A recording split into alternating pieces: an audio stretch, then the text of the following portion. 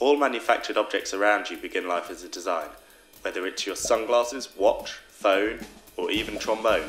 The idea of its inception started out on paper.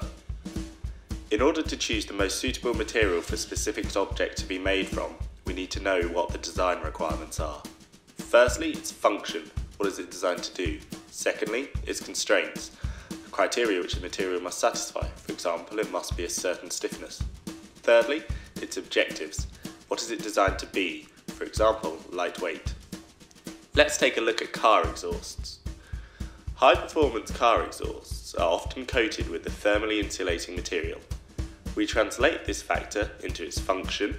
It must insulate the exhaust, i.e. have a low thermal diffusivity, constraint, the maximum operating temperature, and objective, the cost must remain low. All other parameters are free variables.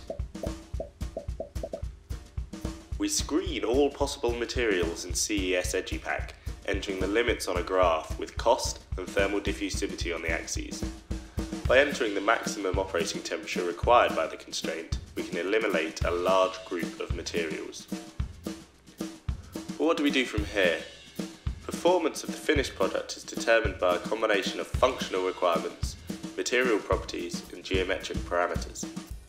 The optimal design is the selection of the material or geometry that maximizes P. In the majority of cases, these parameters are separable, and the equation can be written as this.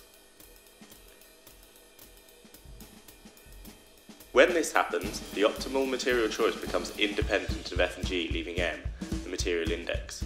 We derive the material index by considering the function, constraint, and objective.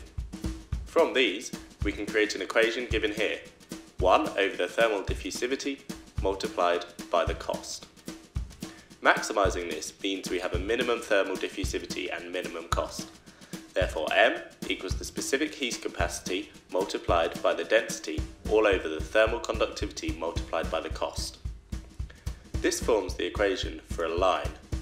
The line has a fixed gradient and can be superimposed on the graph obtained earlier.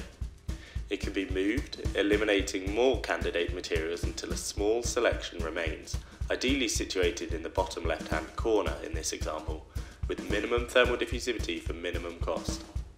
All materials that lie on the line are of equal performance. In this case, the most suitable materials are ceramics. Let's take a look at another example, bulletproof vests. They need a high impact toughness to absorb the energy of a bullet and a low density, so the wearer is not significantly weighed down. We return to CES Edupack with this function, constraint, and objective, and derive the material performance index. In this case, we want to maximise the toughness and minimise the density, leading us to this equation.